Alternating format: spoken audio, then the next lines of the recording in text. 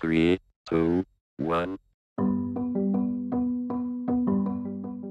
In 1999, while Indian enterprise technology companies like Tata Consulting, Wipro, and Infosys were growing in the US with outsourcing to Indian developers, our guest today built an 8-figure business outsourcing to African and African diaspora developers. Her name is Rebecca Enonchong, and she is the founder of AppsTech based in Bethesda, Maryland.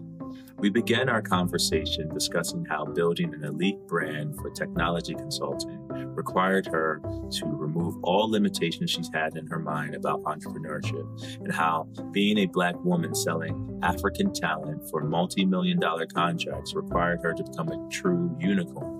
We then discuss her efforts to build the African tech ecosystem from the ground up, from building tech hubs to launching Catalyst Fund, the angel investor matching fund with African Business Angels Network and AfriLabs.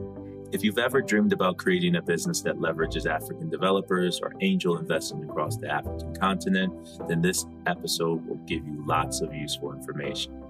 After the show, check out our show notes at venturetheworld.com for more information about Rebecca and our other guests.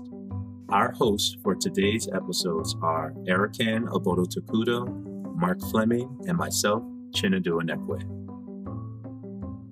Welcome to Venture the World.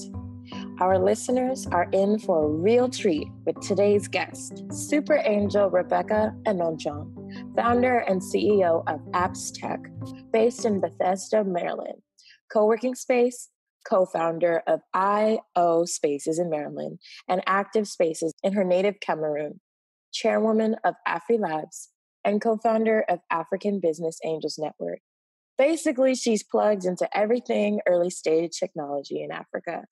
We'd like to thank Leslie Tita, Rebecca's IO Spaces co-founder, for submitting a question for today's interview. Welcome. Glad to have you. Thank you so much. And I think just to start off, because some people would know you, some of our listeners will know you well, some not so much. So just want to start with a basic background question. You built AppsTech into a multinational enterprise technology company with tens of millions in revenue. Also recognized by not only the World Economic Forum, but also Larry Page and Sergey Brin. Not this year, but back in the early 2000s. So you're sort of I'm old. Original, I would say original entrepreneurs that we all stand on your shoulders. So I would say a lot of people don't know this piece. So sort of explain how you've gone from the early days of transitioning into entrepreneurship in the early 2000s to your current early stage chairwoman status. Yeah, so it's very interesting because I think a lot of people that know me in the ecosystem know me through my work in the ecosystem and not necessarily my business. I get a lot of, oh, I'm a blogger, or, I mean, I spend my life on Twitter, this is true. So I see people see me through that prism and forget that I'm first and foremost a tech entrepreneur. So I started my company, as you said, actually in 1999. I started in Bethesda, Maryland, as you said, and we grew, opened offices on all 3 continents, had customers in 27 countries within 2.5 years. And we have customers in over 50 different countries. And so it's had its challenges, especially my move into Africa. When I opened a subsidiary in Cameroon, thinking I was smart, and I wasn't. But it's amazing because I think that I never imagined that I would still be there 21 years later. I think that I didn't really understand what I was doing, which is great, because when you don't know what you're doing, you don't put limits to yourself. I think that when you overthink entrepreneurship, you start putting limits because it looks so overwhelming, and it just looks like you can't get to the next step. And I think my naivete and my not understanding what I was really getting into, both of those things really helped me when I started this company. I started with the tech boom, and then right after that was a tech crash. But at that time, there was nobody that looked like me. I mean, there was nobody that was a Black African woman doing enterprise software. It was such a misnomer. It was just, that was what the real definition of a unicorn. And I really didn't think about it all that much, but I built my business in a way to protect me from what I would say is a deficit, and that those biases that people have against women, first of all, and then Black women, and then Africans in general, thinking that you're trying to sell us millions of dollars in services or in technology, you can't possibly have the skills to deliver. And so I hid behind the brand. And I really worked really hard on building Appstech as a brand and separating that brand from my persona. And I think that that's really how I was able to get through, especially the first few years. That's really interesting. We interviewed Viola Llewellyn on Venture the World, and she mentioned a similar story that she didn't know the challenges that she would be facing ahead of her as a woman in tech, raising capital. And so she just went out there and did it, kind of wrote the story. And I've heard a similar story from Tony Cole, the founder of Sahara Group of companies, and he said when he initially started, he built out the brand on his business cards. He would just put associate when he and his partners were the owners, and so it's really interesting to hear your. So I didn't have any title on my business card at all. Mm-hmm. So I had no title. I just had my name, my email address, contact information. Back then, we still put physical addresses on our, and so I would go around and I could be a sales one time, I could be an engineer another time. I can put it in a negative term, but they're not exactly the most social butterfly people on the outside, right? So we're all, as geeks, already on the outside. And when you add to that the other physical characteristics, it really makes it challenging. Now, I have to say that I always said that technology is a great equalizer, because when you're downloading an app from the Google Play Store, you don't know if it's a woman or a man or a Black person or an African, or you have no clue. It's really the technology that speaks for itself. And that's what I tried to put forward in building Appstech, is putting the technology forward, making sure that it was simple to buy and there was a little human interaction in the buying process. So that, because most of my team, most of my staff was African like me.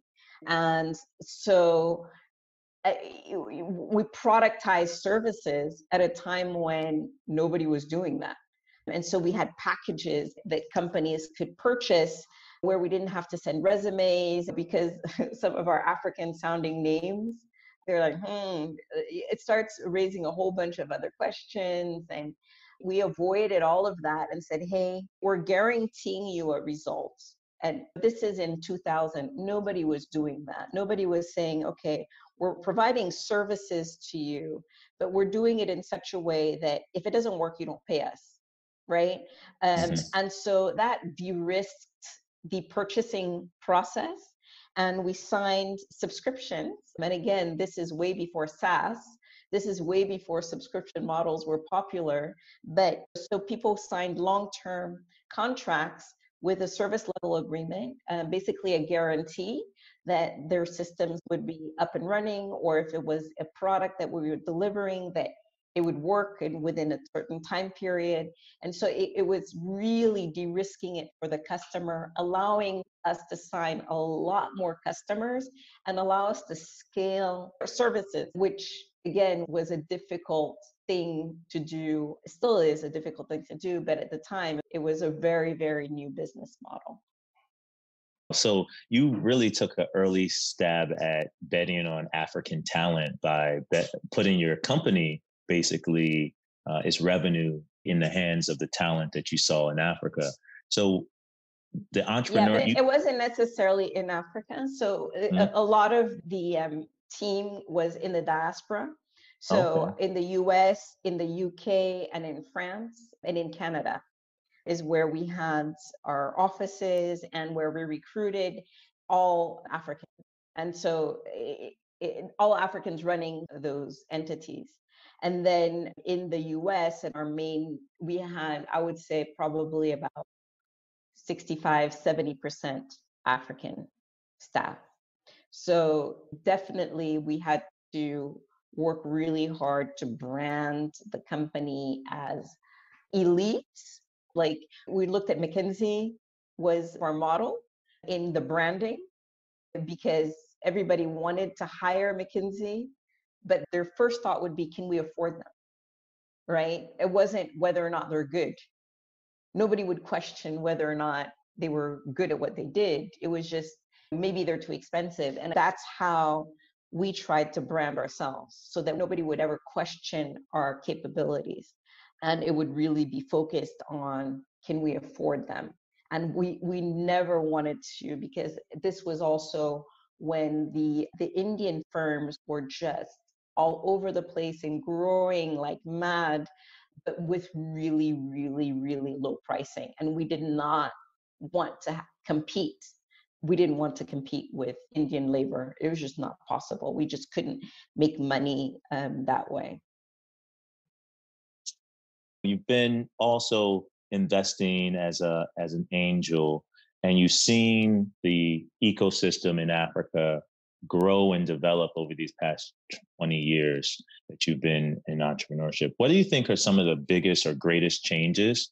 And also, what are some changes that have affected your business in terms of enterprise technology? So we started an organization, some other members of the diaspora in 2000. We started an organization called Africa Technology Forum to support technology entrepreneurship in Africa. And we had one of the projects that we had at the time was something called the African Center for Technology, Innovation, and Ventures. And what that was meant to be was a tech hub, a place where we could take talent, promote this talent, support the talent, and help them go from an idea to a full business and then fund them. Right? That was the idea. And the acronym for the African Center of Technology, Innovation, and Ventures is ACTIVE. That ended up becoming Active Spaces, which is the first independent hub in Cameroon that we launched 10 years later. And as an independent entity, not as an Africa Technology Forum entity, but it just to say that it took that long to harness all of this energy that so many people had to start really building concrete projects that would really work to support entrepreneurship on the continent. And so when Active Spaces started, and Active Spaces also co-founded AfriLabs, there were 5 hubs in AfriLabs. There were 5 hubs and, probably 10 on the continent today. AfriLabs has over 200 members. We have 202 members in 46 different countries, supporting a community of over 1 million African entrepreneurs. And so for me, it's almost a reflection of, it's almost our dream come true. But it's come true so much bigger and so much better than I ever could imagine. The impact of technology on the continent, when we look at how mobile completely transformed the continent, when we're looking at the impact of mobile money today, and the fact that we Africans are leaders in mobile tech in the world. I mean, this is unbelievable. For me, I'm still just amazed at how things have progressed. Do we have a lot of work to do? Absolutely. If in this very difficult period of coronavirus, if there's one ray of hope, it's that businesses that have been very, very slow to get online are being forced to use technology and have been pushed into finding technology that they can use and work with remotely, which is something that we've been pushing for years and years and years. And so, yes, Africa, we still have such a journey to go on, but I'm still pleased to see the impact that technology has already had. And my hope and my dream is that we just continue. One of the battles that I've had, especially over the last couple of years, has been African technology in Africa. We see a lot of the startups that are getting funding, for instance, are in Africa, but not necessarily African. And so that's part of my battle today, is saying, okay, we've seen the promise of tech startups in Africa. We've seen the promise of innovation and its transformative power. We need that in the hands of Africans. And so that is really where I am right now, still excited about what has transpired so far. Amazing. Thank you so much for sharing that. I have so much respect for all of the things you've mentioned. And if folks just haven't given you your flowers, I want to make sure you're always getting your flowers. So we just thank you so much, Rebecca. Another question Thank you. around, yeah, for sure. Just incredibly inspiring. Like every time I hear your story, I'm just like, yes, Rebecca. Okay. So to that point, you've dealt with some high profile customer disputes and have a high profile on Twitter, which you haven't been afraid to use to comment on very sensitive political issues. How have you wielded such a strong voice? And what advice would you have for other entrepreneurs in terms of their profile and leveraging their voices to stand for important issues? So when I started on Twitter, and I started late, I'm a late adopter of technology, which is really strange, right? I got on Facebook way later than everybody. I got on Twitter 10 years ago. And so I wasn't one of the first users of Twitter. And when I got on Twitter, I was anonymous. So I was Africa Techie. I wasn't Rebecca Enonchong. There was no picture. I used the map of the African continent. And I did that because I was afraid. I'd already moved back to Cameroon, and I had a blog that I was anonymous still at the time, called Diary of an African Entrepreneur, where I never put my name and I never put my country, but I felt like it was a way for me to release. It was so cathartic. The stress and the unbelievable situations that I would find myself in, I found that blogging these experiences was really a lifesaver for me. And then when I discovered Twitter, I found that it was a smaller text or shorter text, but it gave me that same feeling of being able to release and being able to speak out on issues that were affecting me personally, but also affecting others. Particularly, I'd say in the first years, I was especially on corruption. So I followed a lot of anti-corruption websites, and political freedom, democracy were all issues that I was really, really tweeting about, and slowly came out of my shell. It took me, I say, 3 years to put my name on Twitter. I was actually outed by a great friend of mine, Mariam Jam, who put me on a list of people you should follow on Twitter. And so she reached out and she wanted my name. And I was like, should I give it to her? And I gave it to her. That's how I was outed on Twitter. But I think that a lot of it is the confidence, because now I have enough followers that it's difficult to censor me. I do censor myself, even though you would never imagine this when you follow my Twitter feed. You would never think I censor myself, but I do censor myself. There's certain things that I don't put out there because I am in an environment that's not 100% open. and my family and so on and so forth. But I think that what I've been consistent about on that Twitter feed is being very authentic and just saying it as I feel it and no pretense. This is, hey, this is what I think, this is how I feel. And I think that authenticity appeals to, and I don't have any agenda, right? My only agenda on Twitter is getting more people interested in Africa tech. That was the only thing. But I'm not trying to drive any sales or a political agenda and so I think it helps because I can remain authentic and very independent voice on Twitter. Yeah. I want to add something in because having that authentic voice on Twitter and being able to say whatever you want, it will endear you to lots of people in different countries. And now, as you're moving on and you're a co manager of an angel fund, and you're also known as one of Africa's premier super angels, I would call you, and having this sort of wide breadth to talk to diverse cultures and groups of people, how do you assess the risk of investing at the early stages with so many different cultures in so many different markets? This is what a lot of people are trying to do. What's the risk, and are there any sort of shortcuts that you learned that other investors could use?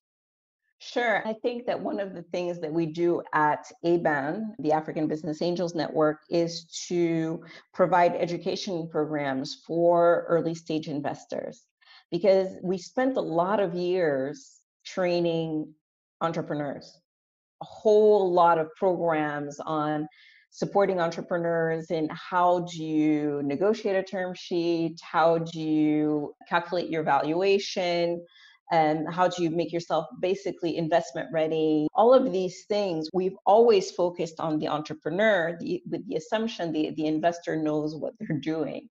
Because angel investment as an asset class is so new in Africa, there are a lot of high net worth individuals that want to invest or are investing and didn't really realize that it had this tag of angel investing. So as an organization, ABAN is really trying to support and strengthen the early stage investment ecosystem by supporting investors. One of the projects that we're launching, this is already funded in large part. One of those is called Catalyst, and it's in collaboration with AfroLabs. And so Catalyst is a matching program. So an angel investor would put in money into a startup that's a member of the AfroLabs network. And the Catalyst fund would then match that angel investment. This is really to encourage a lot more angel investment on the continent. Imagine that I'm an angel investor in Cameroon. I have a total of $10,000 available to put into startups. Now that money can be stretched, right? Because that $10,000 becomes $20,000 to the startup. And so it has a lot more impact. This is a Pan-African program because it's for startups in any AfroLabs hub. And as I said, they're in 46 different countries. There are 202 hubs. This is 1 million plus entrepreneurs that will eventually be able to benefit from this program that we're putting together. So this is one way to encourage angel investment. How do I assess an investment?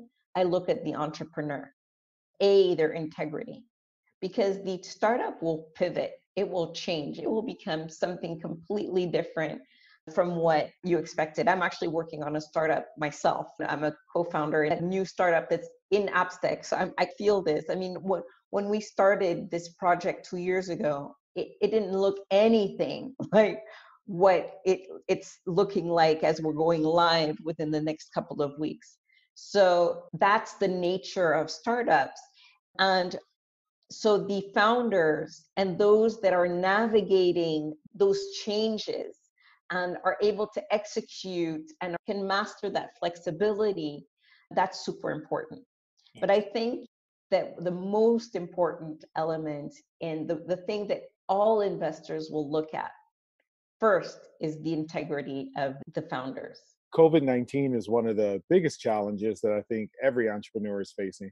Is there anything in your toolbox that entrepreneurs or investors can apply to be equipped to handle COVID-19 or to get them through this particular situation? The one thing that I think I said it online a couple weeks ago in a tweet chat is treat it like a hurricane. You run for cover, protect yourself, defend yourself, because I see very, very smart entrepreneurs think that they're going to outsmart COVID-19, right? And they are putting together programs because they want to leverage it. It's one of those situations. It's such a crisis that the best thing you can do is stretch your dollars for as long as you can so that you can support your customers for as long as you can. You can support your team and keep your team together for as long as you can, because what you're doing is really facing a hurricane, and you're not facing that hurricane alone. Your customers are facing it too. So even though you might assume and believe that you have the wherewithal to survive this or even to thrive in it, your customers that are paying you may not be able to. So you almost really need to look at not only how this crisis affects you as a business, but look at your revenue model and look at where your revenue is coming from. And look at how COVID-19 is impacting your sources of revenue. Because when we went through the 2002, 2001, early 2000s .com crash, well, some of our customers had 5,000 employees, 10,000 employees. They disappeared. They're gone. As an entrepreneur, you're navigating challenges anyway. But how can you do that since this is like a special case for COVID-19? Yeah, I think that, as I said, really hunker down and be ready to go through this for a very long time. I think the economic impact is going to be devastating for so many companies and individuals. And so whether you're in a consumer based business or in an enterprise B2B style business, you will be impacted. Even governments are going to have smaller budgets to devote to anything, even needed technology. So really brace for impact and try to hang on to what you have for as long as possible. You know, I've been through this and it's hard. And I think the hardest thing is, as an entrepreneur, is dealing with the psychology, because this is something you have absolutely no control over. And as entrepreneurs, we love control, right? We love to do spreadsheets and do projections and see and look. This is one of those situations where our world is going to look so different than it looks today. And I don't know what it's going to look like. I can't tell you, and I can't predict what the biggest and best technology will be that comes out of this. Sure, we'll get innovation out of this. And some existing businesses are really well positioned to navigate this. Anybody that had already started doing things online, like online medical, where you can get a medical consultation online and get a prescription and things like that online. All of those types of businesses that in Africa anyway, that weren't as attractive, all of a sudden are almost mandatory. And so if you've already started a startup and you already have that technology, yeah, you'll be able to get a lot more users. The issue is people won't have a lot of money, and getting people to choose between putting data credit and phone credit on their phone and paying for your technology, that's where you really need to start looking at how you can best do that. But overall, my best thing is save as much money, don't spend money, save as much as you can to engage for the long run. Now, as investors, some investors are actually that have already raised their funds. And this is harder for angel investors, right? I'll give you as myself as an example. I was just getting ready to hit send on a safe for a startup that I wanted to invest in. And then it was like the COVID news. And I'm like, oh, let me just not hit the send button right now. Let me just start looking. And I didn't send this, I didn't do it. And it's a great startup. And I really, really want to be an investor in that startup because I know they're going to make it. But I'm just like cash hoarding right now because I still have payroll, right? Mm-hmm. So this extra money that angel investors have for startups now becomes essential, right? Because you're like, you don't know how your revenue is going to be. You don't know. And so you really just want to hoard cash as much as possible so that you can get through this. But those investors that have already raised their funds, right? So they already have the money in their funds. A lot of them, the ones that I've spoken to, are actually seeing this as an opportunity because they have money that they can invest, right? They don't need to hoard the cash. They're going to be cautious for sure, but they're also seeing that maybe valuations will be lower and they can afford to do some of the investments that they couldn't afford to before because the valuations were so high. They're also looking at some of the startups that are in like e-health that already exist, ed tech, that kind of thing, where they had looked at it, but the growth numbers since COVID in edtech are unbelievable. I sat on the board of an edtech in Kenya, and my goodness, the user adoption is like, it's just, it's the bad analogy, but if you look at the COVID curve and how fast it's going up, as far as cases, that's what their user numbers are looking like. So that presents an interesting question. And this is the question from Leslie Tita that we would like to bring in. He's your co-founder. And this also dovetails into a question that, or really a statement that some investors have sort of said that they're looking for in Africa to emerge the next Alibaba or the next Tencent. And given the numbers that you're seeing and given Africa's sort of history of leading the way in some categories like mobile money, do you see some African tech companies expanding into the US market over the next decade, sort of like Zipline is coming out of Ghana and Rwanda into America? Do you see some other opportunities like that? I think that we have a trust issue, is that Africans themselves don't trust African technology. And so it's really going to need a mind shift. And perhaps this will provide that mind shift. Do I see another Alibaba? Probably not, because Alibaba is primarily one country, which is China. We have 54 countries, and so we have a lot of very different environments. And we also have different competition because Alibaba is looking at Africa more than Africa is looking at Africa. So we do need a mind shift. I was just on a webinar today with a UN, I would say an African organization, I should say. And we were talking about technology solutions for COVID. And the first hour and a half, we were talking about Chinese tech.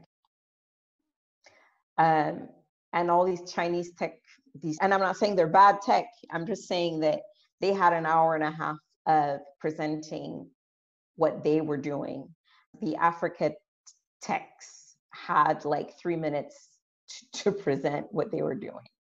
And I think it's just a reflection of a reality that we have on the ground, is that we do not trust ourselves when it comes to technology. And we assume that we have to import the technology. We assume that in order to grow, we have to have an Alibaba, right? Whereas perhaps one of the companies that might emerge may not be an e-commerce at all, maybe something completely different, something brand new that nobody's ever thought of before. But I think that rather than trying to focus on the unicorns, on trying to be an Alibaba, what I'd love to see is scale in terms of the numbers of successful startups, rather than seeing, 5 hugely successful startups. I'd like to see 50,000 very successful startups, maybe generating 100 million, 50 million, or 100 million in revenue, maybe not billions and billions of dollars, but seeing massive scale. Because out of that massive scale of really great, successful startups will emerge the next founders that will create the Facebooks and the Alibabas and so on and so forth. But I think that where we are in our ecosystem, we need to transition from being micro startups and at least be successful high growth startups before we can hope for an Alibaba. So thank you. I'm here with Erican and Mark, and we're deeply appreciative of you spending your time and taking it out to entertain our audience at Venture the World. We really appreciate all that you've done for the African ecosystem, and we look forward to having you back on as you continue to launch your startup within Apps Tech, as you continue to make some funding announcements through the Catalyst Fund at African Business Angels Network. And if you want to make some personal investment announcements on Venture the World in the future, we welcome you back. So thank you for joining us. And thank you so much for having me. I'm honored. Thank you. Hey everyone, thanks for listening. To find more episodes, visit venturetheworld.com. You can follow us on Twitter or Instagram at VTW_HQ. If you enjoyed today's episode, please leave us a review, which will help other listeners like you venture the world. Thanks.